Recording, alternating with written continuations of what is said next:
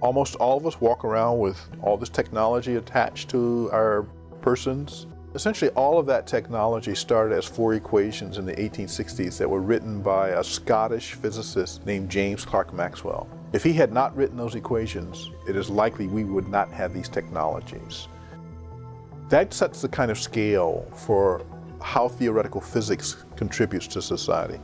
So that means that, yeah, you could stop all of us right now from doing what we're doing and say, we're going to ban theoretical physics. I'm just not going to practice it. It would probably have very little immediate effect, but probably on the order of 50 or 60 years out, you're not going to have any new information to build new technologies. Your system's going to come to a standstill. And so that's the time scale where theoretical physics contributes to society.